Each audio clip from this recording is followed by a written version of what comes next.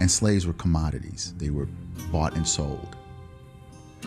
So a man and a woman might have a child together. That man could then be sold and live someplace else. The woman could be sold. The child could be sold. And they could be sold three different ways. This is the three different directions. And this happened. This happened.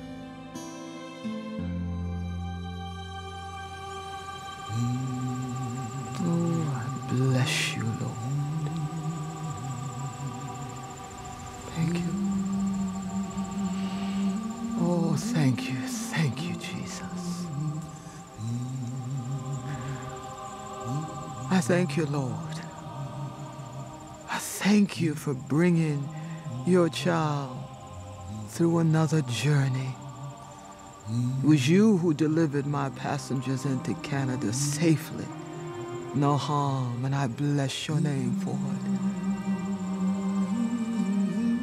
I know that you said not to be weary in well-doing, but I'm a little tired now, Father. And I'm gonna need you to give me some strength to get through this next one. But I trust you. You said you'd never leave me or forsake me. And I know you've been with me every time. And you'll be with me this time. I thank you, and I bless you. In Jesus' name.